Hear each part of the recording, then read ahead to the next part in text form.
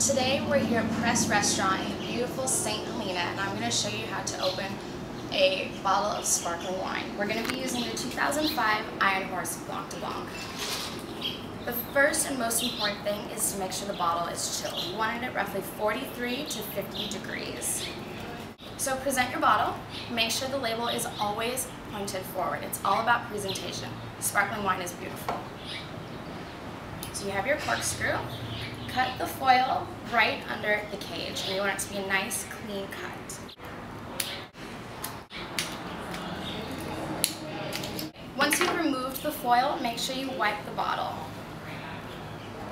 Now here's where it gets tricky. There is a lot of pressure in this bottle. So once you remove the foil, have your thumb at the top at all times.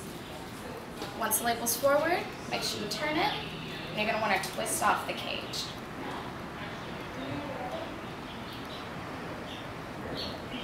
Most important, once that cage is loosened, do not remove your thumb. Take your side cloth. You can either put it over the top of the bottle. Some people don't like it. That's really up to you. Alright, and then we're gonna start to twist. Once you start to feel that pressure build, slow down because you don't want it to pop. Unless you're at a sporting event and you just want something great, that's when it's for. But in service industry professional, you don't want it. See that little hiss? That's all that you want. At this point, you can present the cork to your guests, or you can take it away. Wipe the bottle one more time. Serviette. Label facing the guests, and you want to do a double pour.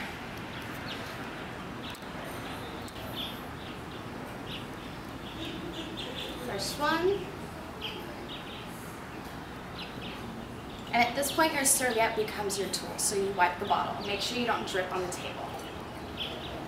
And set. Enjoy!